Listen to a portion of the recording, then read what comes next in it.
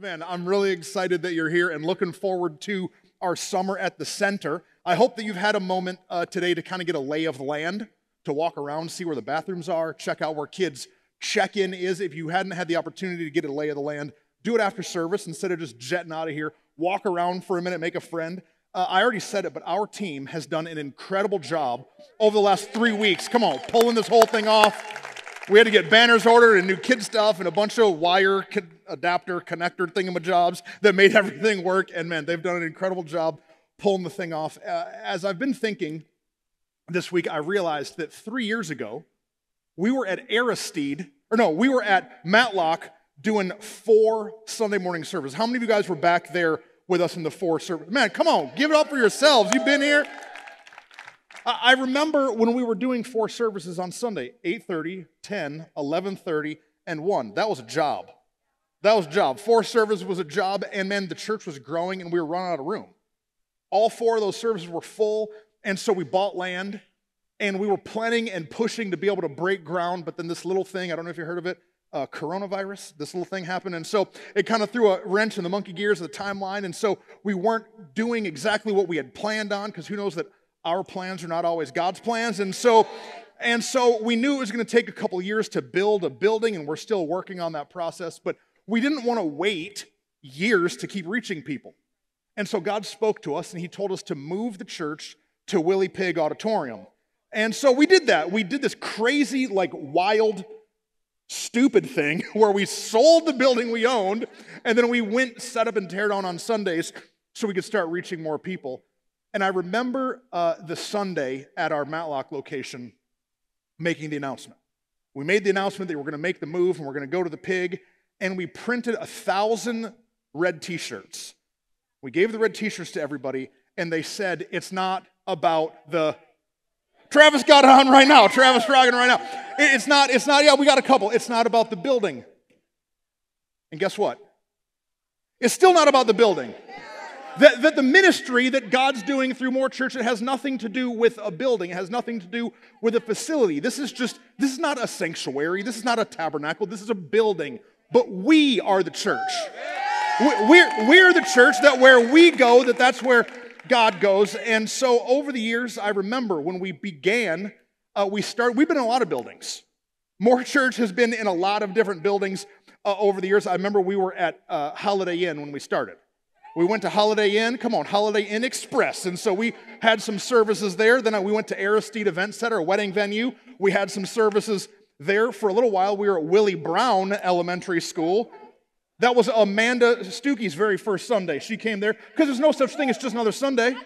That was not good. It looked like garbage. But guess what? Somebody came. Their life was changed. Now she's leading all kind of stuff here. We were there for a little while. Then we were at Herb's Bar and Grill. If you remember this building, I don't know if we got a picture of that one. Oh yeah, there we go. Roman Coliseum action. So we were there for a little while. We had some services at the MAC, the Mansfield, what is this? I don't even know what Activity Center. They play basketball, and we had church. And so we were at the MAC for a minute having services. Then we moved to our Matlock location where a lot of you guys were. Then we moved to the Pig.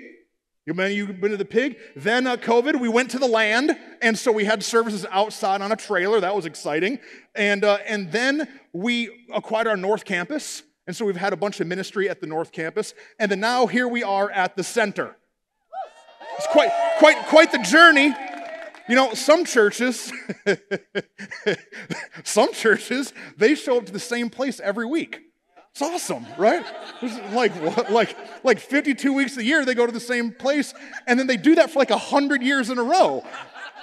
Here at More Church, do you remember when you were a kid and you had that book, Where's Waldo?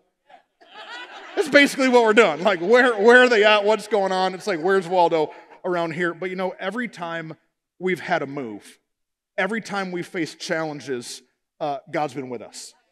I've talked with a lot of pastors over the last year, and they say, Pastor Truston, I don't know how y'all are doing it. How are you having all these challenges with COVID and not having a building and still growing and doing set up and tear down? And I have one answer. Favor. That God's favor is with us, that God is with us, He's for us. God's favor is His preferential treatment, that He treats His kids good.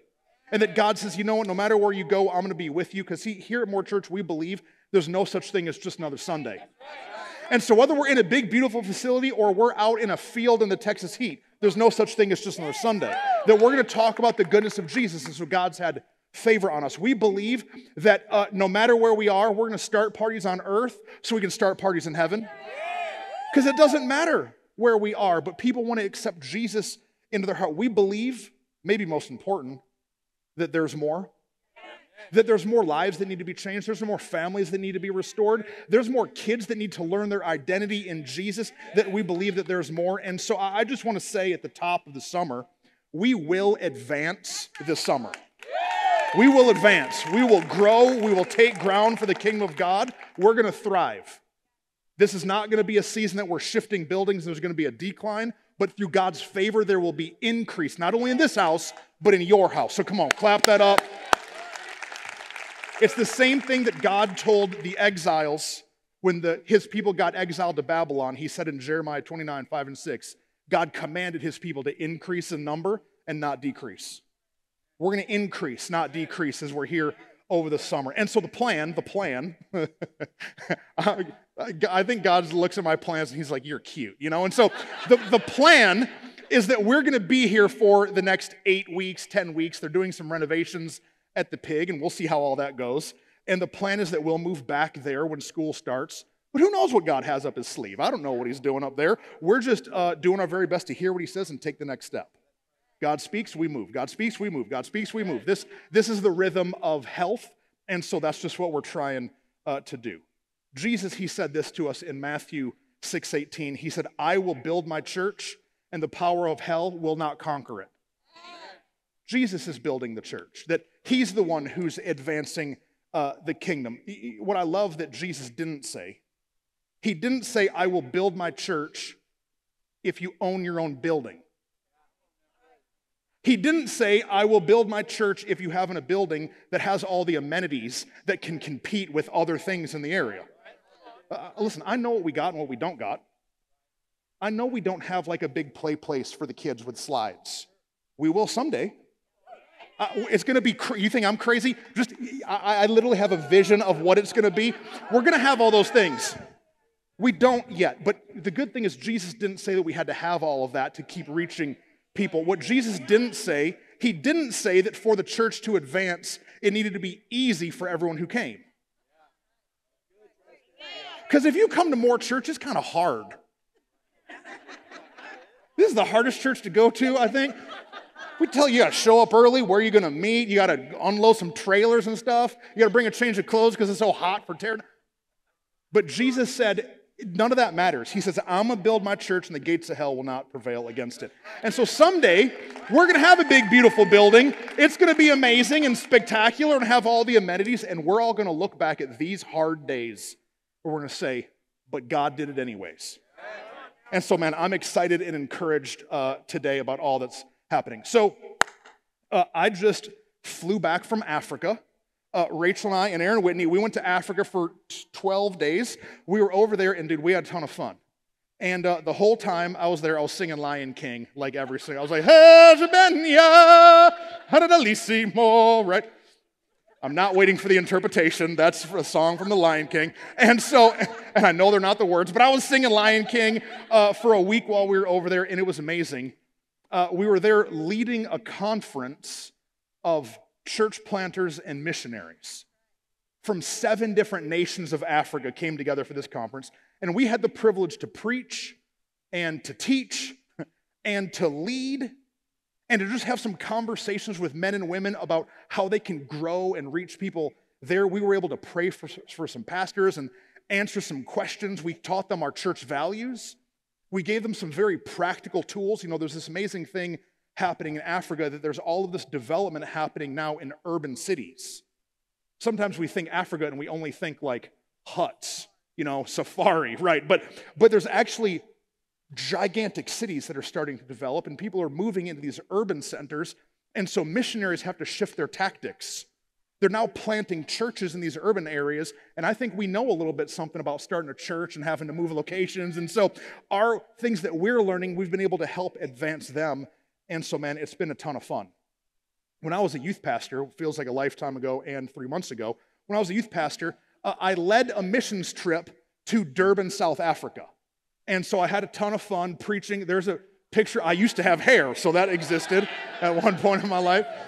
I've still got it here, but back here is another story. And so we led this trip, and I took a group of maybe 20 teenagers with me on this missions trip to Durban, South Africa.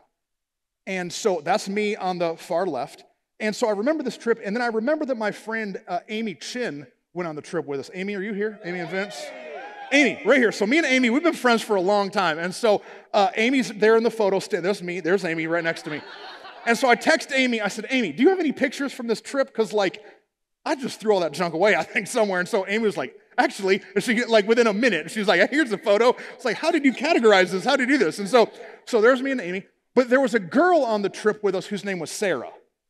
And so Sarah on this trip was 15, 16 years old. We led this trip to Durban, South Africa. And while we were there on the trip, during a time that we were praying, she felt like God told her that she was called to be a missionary to Durban, South Africa. And I was like, that's cool. You know, I'm a youth pastor. I'm like, her dad's going to be mad when she comes home and says this. And so all this time went by, and about 4 years ago, I got a call from Sarah. I said, Pastor Truston, you remember this trip? Yeah, I remember. She said, my husband Aaron and I are getting ready to move to Durban, South Africa to be missionaries, and so we've been supporting them for the last 4 years. I've told the story before about how we brought them on as missionaries, and so the Lord told us to support them. We started giving them $1,000 a month. And dude, I was like, God, that's more than I'm paying Pastor Whitney a month. Like, what you talking about? And God said, I need you to trust me. And so when you step out in faith, God always delivers. And so we've been supporting them, and it's incredible because the church that they're now pastoring was leading this conference. That now church planters from all across the nation are coming together, leading this through an organization called Urban Tribes, where it's not just tribes, but they're tribes in urban areas. And so it's incredible to see God go full circle.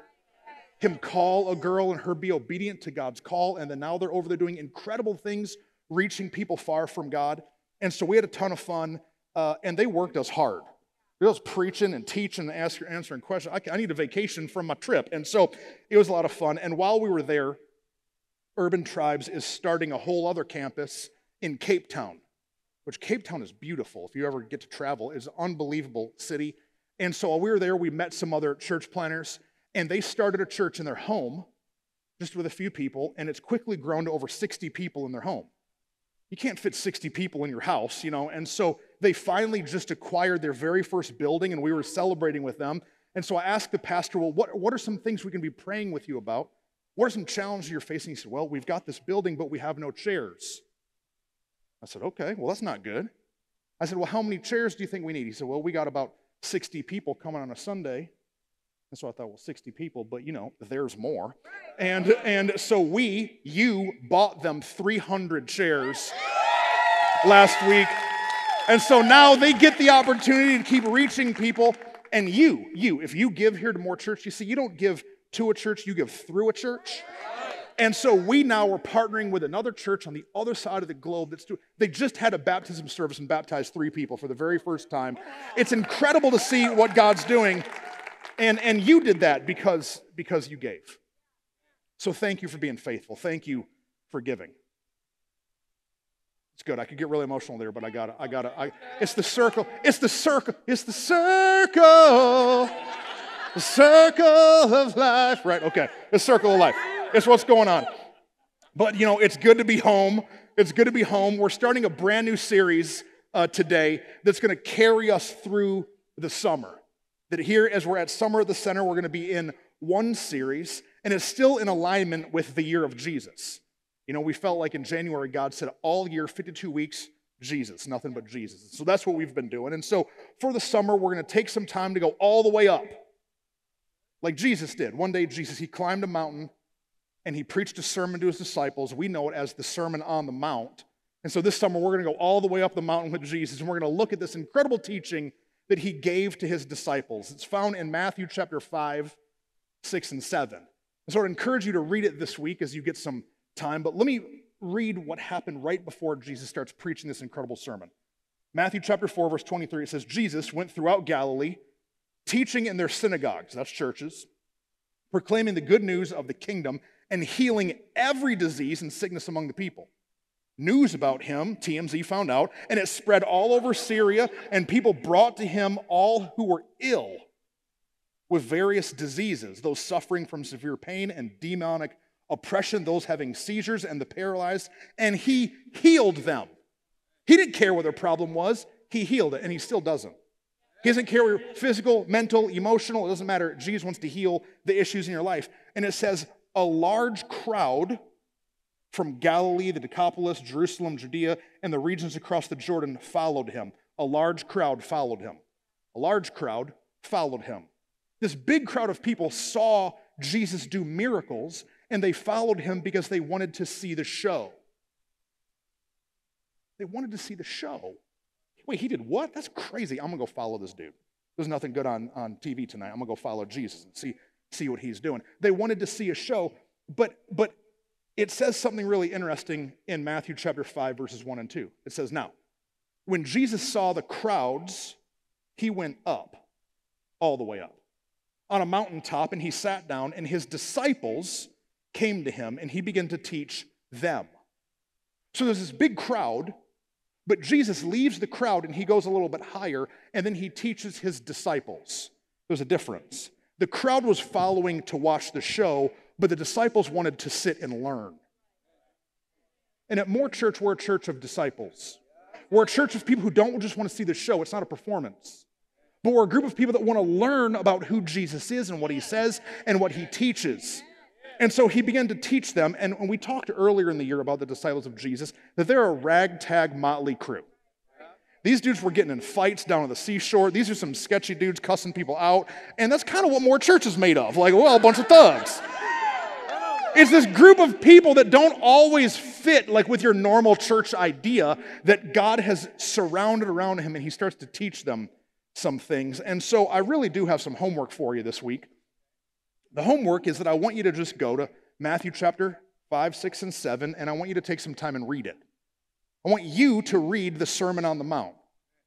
You could read it in 10 minutes, in the 3 chapters, but I'd love for you to read it over 30 minutes. Schedule 10 minutes, read a chapter. The next day, schedule another 10, read the next chapter. I want you to hear the whole sermon that Jesus teaches because it's an incredible thing. Because all throughout the Sermon on the Mount, Jesus is drawing this contrast. He's comparing and contrasting the culture of the day, the religion of the day, to what his followers, his disciples, should feel and think, and how they should act and how they should respond. He's comparing and contrasting the norm to the new that he's teaching. He's comparing and contrasting. He's contrasting how everyone else does life and how we as disciples of him should do life. He's drawing this picture of what man says in religion compared to what God has to say to us. He's talking about religious demands of religion, and he's comparing them to relationships with our God. That relationship with God delivers something as religion demands something. The relationship delivers, the religion demands. And so Jesus is setting this contrast up throughout his whole message through some genius introductory sentences. I'm a communicator, so I love to see how Jesus communicates. He has these introductory sentences that if you read it, you'll see time and time again. He says things like, "You have heard it said, but I say." He's like, "You've been hearing this, but here's what I say about it." Jesus, he uses this other sentence. He says, "The kingdom of God is like." The kingdom of heaven is like. I know how you do it here on earth, he's saying. I know how man says it needs to be done, but here's what heaven says. And in the Sermon on the Mount, he talks about all of these incredible ideas. Like this wide breadth of concepts he's able to seamlessly tag together. He talks about how to be blessed.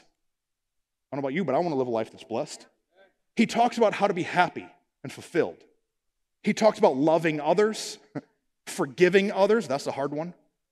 He talks about judging others. He talks about hate. He talks about lust. He talks about commitment.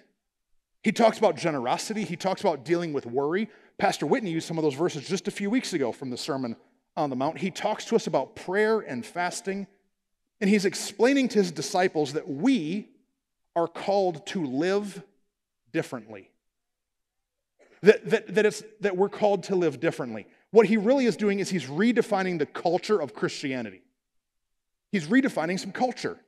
When we were in South Africa, we realized that there were a couple cultural differences.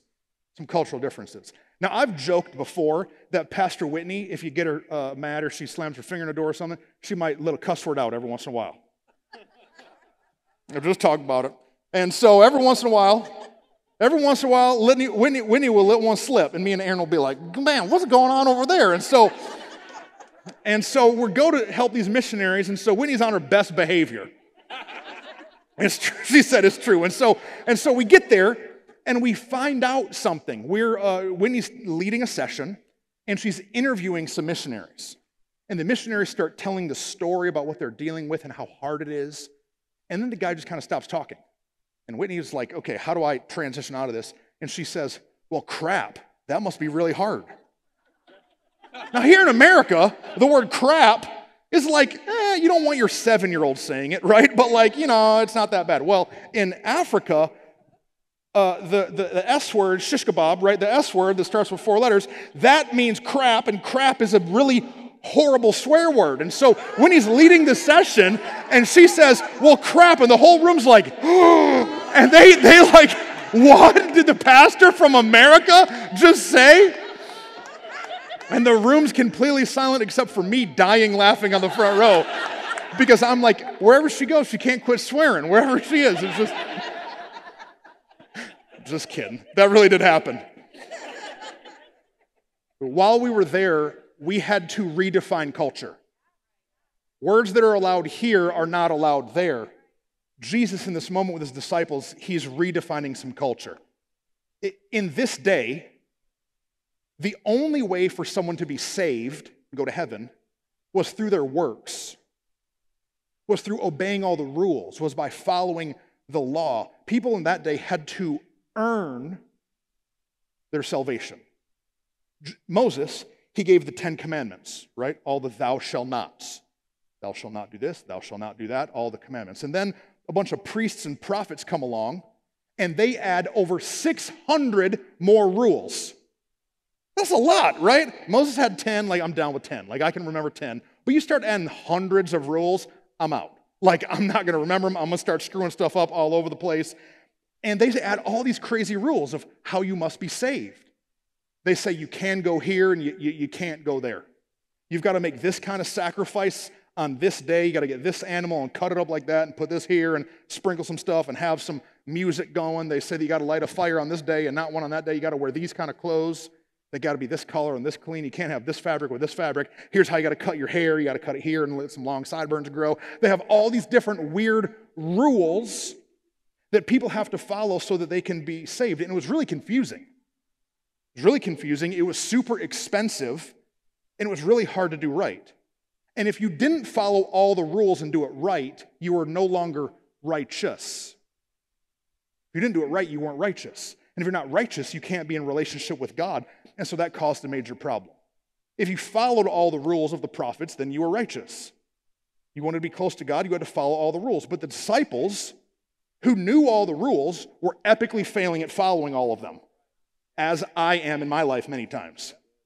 I know what I should do, but I do the exact opposite of the thing that I know that I should do. This is what the disciples were doing, and because of that, they weren't righteous. Now, in that day, there was a group of people called the priests, the Pharisees, and their job was to follow all the rules and enforce them. You ever had someone look down their nose at you? That's like these guys' job descriptions. Like, number one job description, be a jerk to everyone, right? And so these guys are judging everybody for the mistakes that they're making. And then Jesus is teaching this sermon. Big crowd. People that watch just want to stay down, but the people that want to learn follow him. And Jesus says something that would have been really shocking and confusing to the disciples. Matthew chapter 5, verse 20, it's in the intro of his sermon.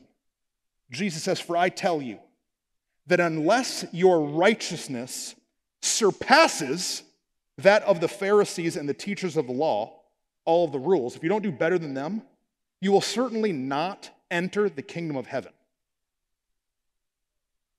And I can imagine the disciples are like, say what? So y'all are nervous because you're like, uh-oh. You're like, ah. They're sitting there shocked. They're like, Jesus, the Pharisees, their whole career is knowing these rules and following them. And you're saying that we have to be more righteous than they are? Jesus, that sounds impossible. I don't know how I'm supposed to do that. The disciples are thinking that they're doomed.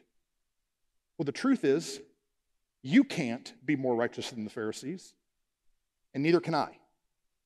Right now, today, I cannot, with all of my strength, be more righteous than the Pharisees were. But that's why Jesus came. Now, we're about to go deep. We're about to go Barry White deep up in here for just a minute. You're going to be okay. So I need you to put your thinking cap on and really pay. We're going to get in some deep verses, but we're learners. We're not just here for the show. We're here to learn some deep truth. So Jesus, he tells them, you have to be better at following the rules than the Pharisees if you want to be righteous. Okay. 2 Corinthians chapter 5, verse 21, it says this. For God made Christ, that's Jesus, who never sinned. He did it perfect. Who never sinned, to be the offering for our sin. That means that we don't have to keep making sacrifices to be right with God, that Jesus was the sacrifice for us. And it says, so that in him we might become the righteousness of God. That's good news. That Jesus says that you must become more righteous than the Pharisees, but you don't do it through your power, we do it through his power. That it's in Jesus that we become righteous. So in that day, you had to follow the law to be right with God. And in our day, what religion speaks many times is that we have to follow all the rules. But Jesus is saying that we either live a life trying to follow the rules or just accept his forgiveness. And I've battled with this my whole life because I want to do it all right. I want to do it all right, but I keep doing a lot of it wrong. And so that's where grace comes in, that we learn to forgive ourselves, that we learn to accept God's forgiveness, that we don't have to earn it, we just have to accept it. We have to accept it. We have to just accept the forgiveness that God offers. Romans chapter 3, verse 12, it says this, we are made right, that's righteous, we are made righteous with God by placing our faith in Jesus Christ. And this is true for everyone who believes, no matter who you are. That our righteousness is determined by who we believe in, not by the acts that we're able to do. Now we're going deep. I got one more. Everyone say, I'm okay. Okay, one more. Galatians chapter 3, verse... I love y'all, you know what I'm saying? I know when it starts to get heavy, I'm like, I haven't told a funny story in a minute. I know. Okay, Galatians chapter 3, verse 24. The law, that's all the rules. The law was our guardian until Christ came. It protected us until we could be made right, righteous, with God through faith. And now that the way of faith has come, that's Jesus, we no longer need the law as our guardian. For you are all children of God through faith in Christ Jesus. And all who have been united with Christ in baptism have put on Christ like putting on new clothes. My Easter message, right? You were here for Easter, where I put all the jackets on and changed out all the jackets. That was not me being creative. That was me just stealing what the Bible says. It says right here that, and those who have been united with Christ in baptism have put on Christ like putting on new clothes. That when we accept Jesus into our heart, we put on his righteousness. We don't have to show up to God in our righteousness because our righteousness is not good enough. Now that you belong to Christ, you are true children. You're welcome in the house. You're welcome in the house. You're welcome to the after party. You're a part of what God is doing in the earth because of what he's done for us. So I want you to read it this week. I don't want you to just hear me talk about the Sermon on the Mount. I want you to take 30 minutes. Let me tell you something. We'd be wasting 30 minutes all over the place. Dude, I'll be laying in bed, tired as a mug, looking at my cell phone. Y'all know you're just as stupid as me, and you do it too, right? Man, I got to get up at 6 o'clock. Why am I looking at my cell phone at 11:30? I'm stupid. What am I doing? Listen, this week, 30 minutes. Let's read through this and get this truth in our heart. What Jesus is really doing in the Sermon on the Mount is he's moving us beyond the rigidity of the rules and into the rhythm of a relationship with God. He's moving us from the rigidity of the rules, because rules are rigid, and he's moving us into a rhythm of a relationship, of how to understand who God is and what he wants us to be. He wants us to understand how to think, not just what to do. When I was a kid, my mom and dad had so many rules for me, and I needed them because I was acting a fool all the time. I had rules of where I could go and rules where I couldn't go, rules of who I could talk to and rules of who I couldn't talk to, rules about where I could ride my bike and where I couldn't ride my bike, rules that I could only eat 3 cookies, not the whole box. Come on, somebody. They had all these rules. Truston, you must put on pants before you leave the house. I had all kind of rules my whole life that my parents had for me. Everywhere I went, rules. I'd go to a friend's house, their parents would have rules for how I had to act in their house. I'd go to school, I had rules at school. I went to church, my kids' pastor had some rules for me. Everywhere I went, there were these rules that were my guardian. These rules helped me stay in line. These rules helped me not get myself into trouble. But my God, help them get this. But my parents' only hope is that I would be able to mature beyond the rigidity of the rules, and because of my relationship with them, fall into a rhythm of life. Okay. This morning, my mom did not have to show up to my house to wake me up. Do you want to know why? Because for a lot of years, the rules and our relationship matured me into a rhythm of life. I'm a productive member of society because my mom helped me find a rhythm. The rules can help us find a rhythm. The rules give us some boundaries. The rules help us understand, ooh, nope, that's painful. Oop, that's going to learn to some issues, some heartache in my life. Oh, I shouldn't do that. The rules are a guardian, but it's through a real relationship with God that we can find a rhythm. And people, they live their lives never understanding this, and they just feel like failures all the time because they just can't follow all the rules. Me neither. Paul, one of the greatest apostles in the Bible, he said that his righteousness was like filthy rags. He couldn't do it all right, but he fell into this rhythm because of his relationship. Jesus wants us to learn how to think, not just the rules of what to do. And so in the Sermon on the Mount, he's challenging not only what we're doing, but what we're thinking, our emotions, our thought processes, not only what's on the outside, but he's talking about what's going on the inside. Jesus, he says, y'all have heard it said that thou shalt not kill. And everyone's like, yeah, I've heard that, Jesus. And he says, but I say that you should not have hate in your heart against your brother. The rule, don't murder. But the rhythm of life is deal with hate and unforgiveness, that he's trying to get us to learn how to think. If God would have had to write down every rule for us to navigate life, think about how many rules he would have had to write. We have different scenarios and situations and circumstances.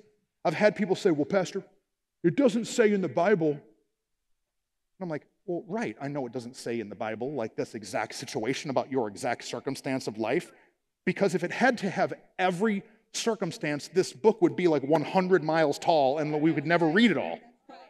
And so Jesus isn't just giving us rules, he's giving us rhythms of how to think and how to feel and how to process information.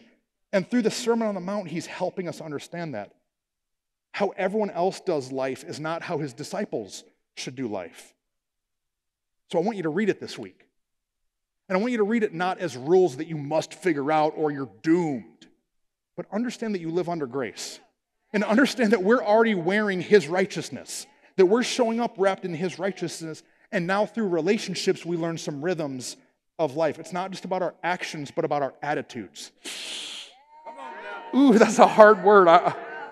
It's not just about our actions, but our attitudes, man. It's not just about what we do, but about what we think. It's not just about the outside, but about the inside. Now, there is right and wrong. There are things that we shouldn't do. The Bible says, do not just let grace abound that you would continue sinning. So it's not taking advantage of God's grace. It's understanding that we need it and we just have to accept it. So, that's good. It's not that we're living our life. It's not that we're living our life under rules. But we're building our life on top of a relationship. When people say, I don't like church, I don't do the church thing. I tried that, it didn't work for me, I'm not a church person. I'm like, I know, it's because of all the rules. But it's not that we're trying to live under rules. We're trying to build a life on top of a relationship. Because when we have a relationship with God, we start to learn the rhythms of life. And we learn when we do something that's breaking a rule, it actually hurts us. I got one more verse that's out of Sermon on the Mount. So the first one was in his intro. This one's in his conclusion. Matthew 7, verse 13 and 14. Jesus says, enter through the narrow gate. The narrow gate. For wide is the gate and broad is the road that leads to destruction. And many enter through it. I can imagine he's got this big crowd of people at the foot of the mountain. And he says, for wide is the gate, and broad is the road that leads to destruction. Many enter through it. All of these people that just came for the show, they enter through the wide gate. But small is the gate, and narrow is the road that leads to life, and only a few find it. So a lot of people, America is supposed to be like 80% Christian. I wish that was true. That's why I work every day as hard as I can to try to help people meet Jesus. We need to understand who God is. Wide is the gate and narrow is the path. You might say, well, then what's the path? What's the door? What am I supposed to walk through? Jesus says in John 14:6, Jesus said to him, I am the way, the truth, and the life, and no one comes to the Father except through me. We don't earn salvation. We accept salvation. And then after we accept salvation, we're supposed to have a relationship with God. And it's upon that relationship that we build a rhythm of life. And that rhythm of life, it helps us make choices that honor God. And so if you've been beating yourself up about making bad choices, maybe instead of quitting beating yourself from doing a bad job, just work on your relationship with Jesus. Like this, you have an opportunity this week. All of you have a Bible. Here's how I know that. You own a cell phone. And if you don't, we'll give you a free Bible. It's leather bound and it's in the lobby. I don't know where it is. We moved buildings last week. I don't know where it is. It's out there in the lobby. We have a free Bible for you. Matthew. It's probably like, here's Matthew. It's that far. It's that far in the book, right? Matthew. I'm on page 896. It's probably a different page. I want you to read it this week. 3 chapters. You have an opportunity to grow in your relationship with God. And some of it is going to rub you the wrong way. Some of it rubs me the wrong way because I'm screwing it up still. I don't forgive everybody, right? I read it and I go, man, I'm a loser. Thank God for grace. Man, I'm being such a bum right now. But thank you that God still loves me and calls me a son.